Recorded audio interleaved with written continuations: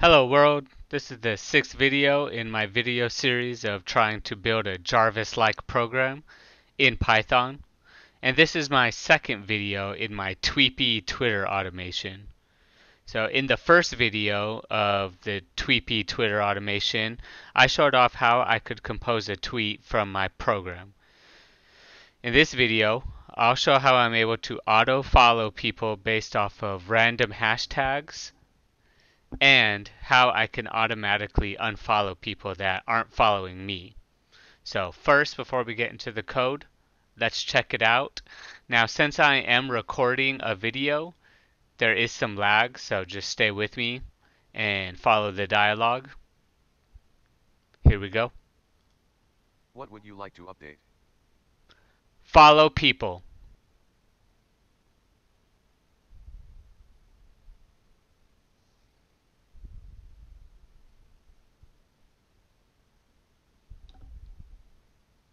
There you go, and if you look down here, you can see it starting to follow people.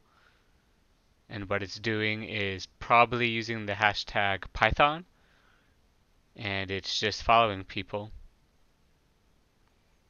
Now this is much quicker when I'm not recording a video. And so you'll see right here it says error. So that's just what I typed in. It's not a real error. It just means I'm already following them. Okay, I'm going to stop this, but it'll keep going for about 20 people. So let me stop this, and then we'll try to unfollow people. Now, since I'm recording, this speech recognition isn't working the best, so let's try it. What would you like to update? Unfollow people. And there you go. As you can see, it is now unfollowing people. Alright, again, apologize for the delay, but since I'm recording, for some reason it doesn't like, there is some delay, and it doesn't like me recording at the same time. So let's look at the code. So just like the last code, we haven't imported anything new. These bottom two, from Jarvis Speaks and from Jarvis Hears, are my own. They use the speech recognition module and the Pi text to speech module or plugin.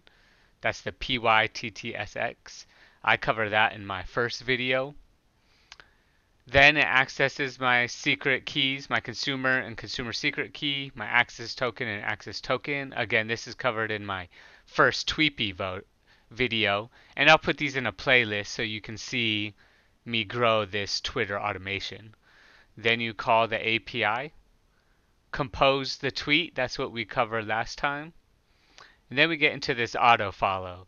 So first, let me give a credit to Study Sheet, this YouTuber. This is where I got the majority of the code from. And as you can see, I have entered my own terms here. I just put these in myself, and it'll randomly search it using the import random. Then it searches using the dot cursor method. Now this is not a tutorial, so I'm not going into each one of these lines. And then for each tweet in my search, I want followers with over 100 people. And then it creates a favorite, which means it likes it. Then it sleeps. And this is why it took a little long, because there are timeout requirements through the Tweepy app, so it's not going to let you ping Twitter so many times in 1 second, especially with super fast computers who will do it hundreds of times in 1 second. So this sleeps for a little bit. Then it creates a friendship with that person, sleeps some more, and then it lets me know that you're following that Twitter name. So the accept there, that's an, a try has to have an accept when you use it. And then it just says error with this Twitter username. And that just means I'm already following them. It's not a real error. So for the unfollow, so this is an amalgamation of so many videos and so many Stack Overflow responses. And so what this does is it creates friend names and follow names. These are two arrays here. And then for each friend in your friends list, it appends those names, it finds those friends and puts it into friend names. Same thing with the follow names. It puts that into that array. And then if I get a rate limit error, which means I've sent too many pings to Twitter, it'll just say, you're getting an error. Not sure why I put the question mark there.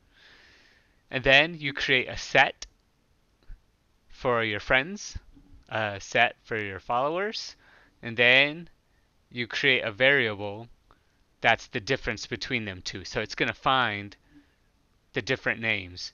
And so if you're not following in it, it's called destroying a friendship. So the Twitter, those are pretty savage names because when you create a friendship under here, you're creating this friendship. But when you unfollow it, you're destroying the friendship. So I just feel that's ominous, but whoever developed it might have wanted it to feel ominous.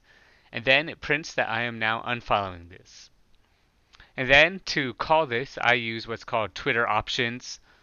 And it asks me, what would you like to update? And then I can choose for right now to compose a tweet, which you've seen in the first Tweepy video. You can follow people, or you can unfollow people. And so when I'm not recording, this works pretty well.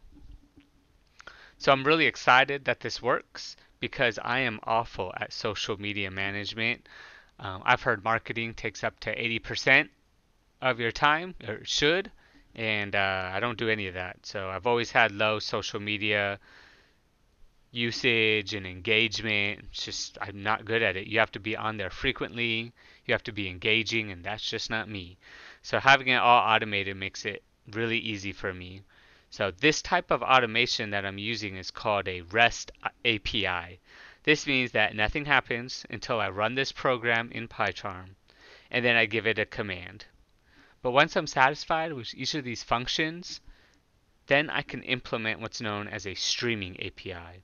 And a streaming API allows you to interact with Twitter in real time. So as people follow me, send me direct messages, as I follow them, I will auto comment to people, and all of this will be streaming in a real time. So I hope you enjoyed this video. Please remember to like, subscribe, hit that bell icon for notifications, and share with your friends. Goodbye, world.